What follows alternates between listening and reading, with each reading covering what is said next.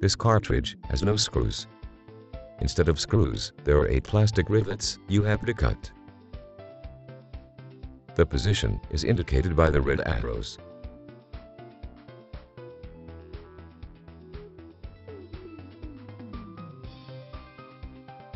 Take a blade and cut the head of the plastic rivet. Make a tension, keeping the blade from slipping and cutting yourself.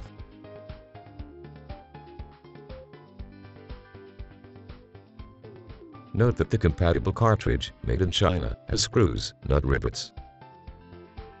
Remove the left end cap on the chip side using the edge of a screwdriver.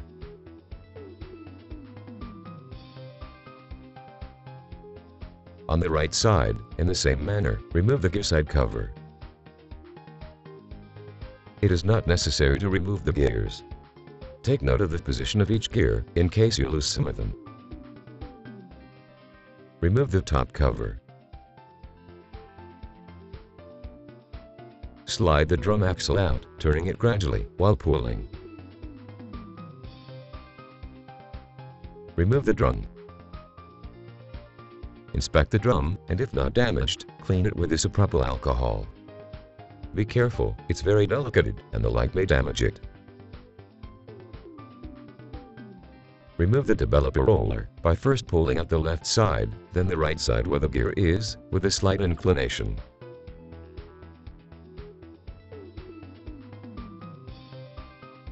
Remove the fill plug. Take the other section and remove the charge roller. Clean with water. Do not use any chemical. Clean the 2 sections of the toner cartridge, the toner hopper and the waste section. It's better if you use compressed air. Do not breathe the toner dust. It may cause irritation to the throat. Be very careful not to damage the recovery blade. Apply lubricating powder or toner to the edge of the wiper blade. Clean the edge of the metal doctor blade. Make a tension, not to bend it.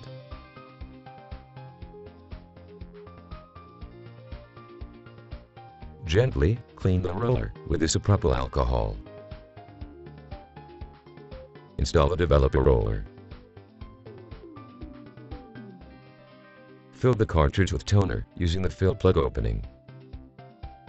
This cartridge contains 50 grams of toner.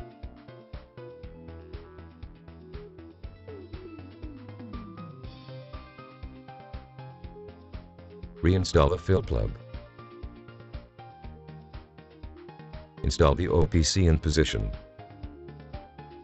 In an edge of the drum metal axle, there is a slot.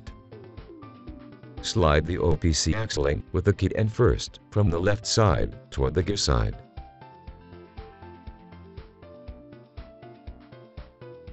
Install the charge roller to its proper position with the long shaft left side.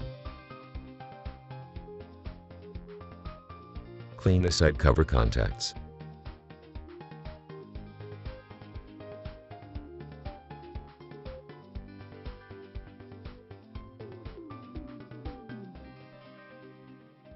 Join both sections.